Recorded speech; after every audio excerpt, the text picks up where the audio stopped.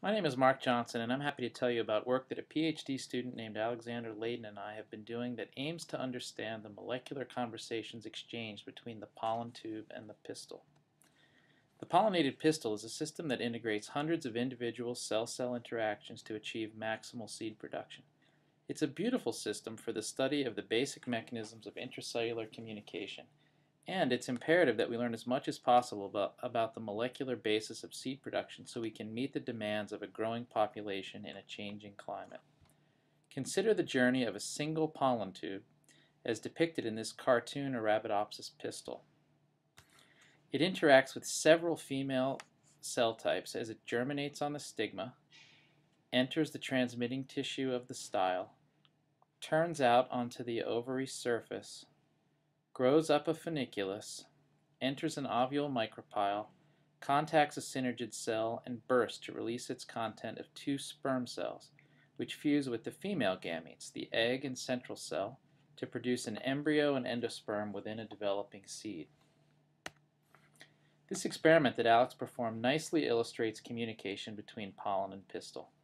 Alex used pollen-expressing GFP to pollinate pistils. He then cut these pistils just below the abbreviated Arabidopsis style and placed them on the surface of pollen growth media. Other pollen, only different because it expresses a red fluorescent protein instead of a green fluorescent protein, has been placed directly on the media at the bottom of the dish.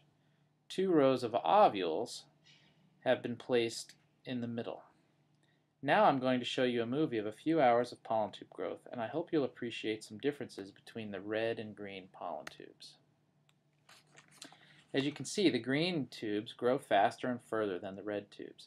You can also see that they enter ovules and burst, leaving bright green dots of pollen tube cytoplasm within the ovule. The red pollen tubes grow slower, their direction is random, and when they near ovules, they grow past them and fail to respond to guidance cues being secreted from inside the ovule. So, growth through the pistil changes the pollen tube and enables it to perform essential functions like finding ovules.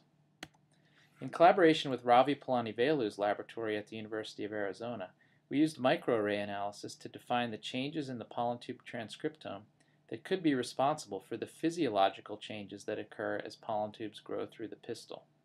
We found that pollen tubes that had grown through pistil tissue had a dramatically different transcriptome, expressing about 1,000 genes that were not detected in pollen grains or pollen tubes grown in vitro. Alex identified a group of 3 closely related MIB transcription factors that are weakly expressed in the pollen grain, but are induced as the pollen tube grows through the pistil. Alex proposed that these transcription factors could be controlling expression of genes that are important for pollen tube pistil communication. To determine which aspect of the pollen-pistil dialogue these genes are controlling, Alex constructed a mutant that lacks expression of all 3 transcription factors. When pollen from these triple mutants is used to pollinate a wild-type pistil, seed production is dramatically reduced and many unfertilized ovules remain. Interestingly, Alex found that triple mutant pollen tubes grow just fine and are able to target ovules. However, once inside the ovule, they fail to respond to signals from the female that instruct them to stop growing and burst like the wild-type pollen tube shown here. Instead, triple mutant pollen tubes coil inside the ovule. They don't burst or release sperm. This mutant phenotype tells us that growth through the pistil not only makes the pollen tube competent to respond to guidance cues, but it is also required for the pollen tube to be able to recognize that it has arrived at the place where it should burst and release its cargo of sperm for fertilization. We are currently studying the pollen tube genes that are regulated by these 3 transcription factors and are defining the molecular signals that are exchanged between the pollen tube and its pistil environment to optimize sperm delivery for seed production in flowering plants.